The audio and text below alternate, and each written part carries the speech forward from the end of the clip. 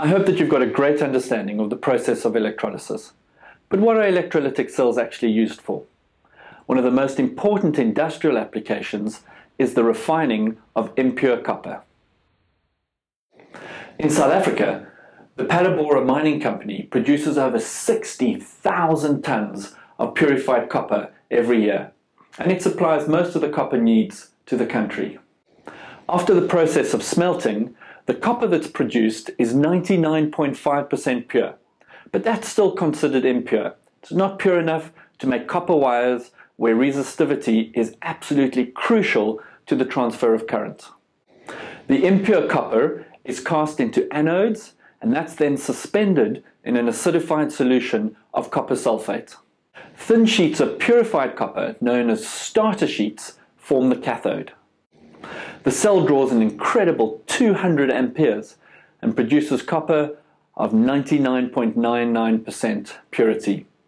This copper is then remelted and made into wire rods of different diameters for sale into industry. Remember that in electrolysis, there's a conversion from electrical energy to chemical energy. A battery or a power supply of some kind provides the electrical energy that will then drive a chemical reaction. In this case, we're going to see how electrical energy can be used to drive a chemical reaction to purify copper. Alright, now let's have a look at how the electrolytic cell works. Our container will hold our electrolyte, and in this case that will be copper sulfate, which provides the Cu2 plus ions in solution and gives the solution its characteristic blue color. We have our impure copper electrode and our pure copper electrode, which are then connected together with a power supply. The positive end of the battery is connected to the impure copper electrode, making that positive, and the pure copper electrode negative. Now let's focus in on the impure copper electrode. At that electrode, a copper atom will lose 2 electrons to form copper 2 plus ions.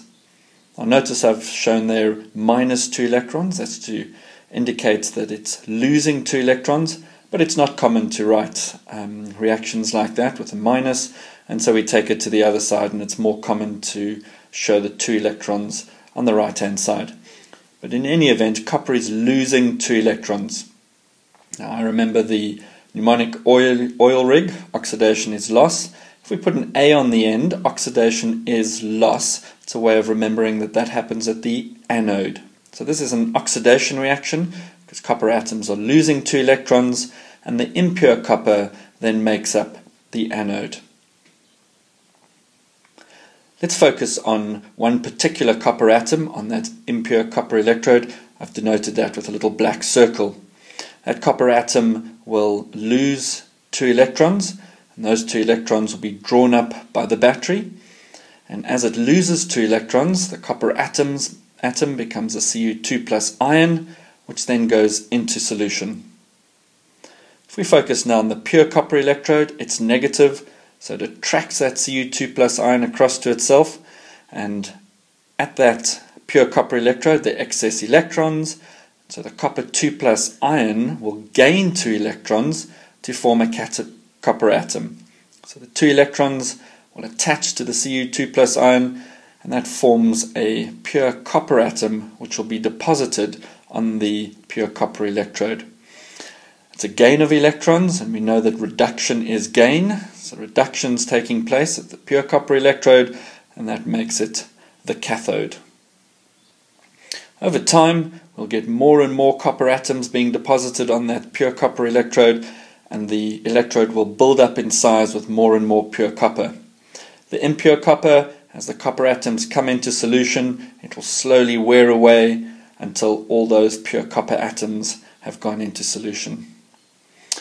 As that's happening, there's a build-up of impurities from that impure copper electrode that drops to the bottom, and we call that the anode sludge. It's really just a collection of impurities that were in the impure copper electrode. Now for every single atom of copper that comes off the impure copper electrode and goes into solution as a copper 2 plus ion, another copper 2 plus ion comes out of solution, as a copper atom on the pure copper electrode. So overall, we should see a constant concentration of Cu2 plus ions in solution. I hope that gives you a good understanding of how the electrolytic cell works, and also a better appreciation of how industry uses electrolysis to purify copper.